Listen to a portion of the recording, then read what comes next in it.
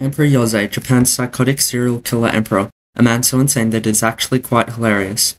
Yozei was born in the year 869 and descended to the throne in 876 at the age of 7. It was at this time that signs of his psychopathic mindset became evident, as he began feeding live frogs to snakes and enjoyed watching dogs and monkeys fight one another. However, these unusual habits quickly escalated within his teenage years, as he used his own sword to execute criminals and people who criticized him.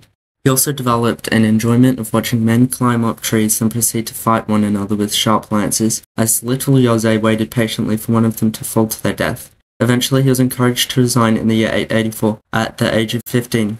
He then dedicated the rest of his life to murdering innocents, trampling civilians with his horse, and strangling people. He lived in retirement for the rest of his long life, never facing any punishment for his crimes.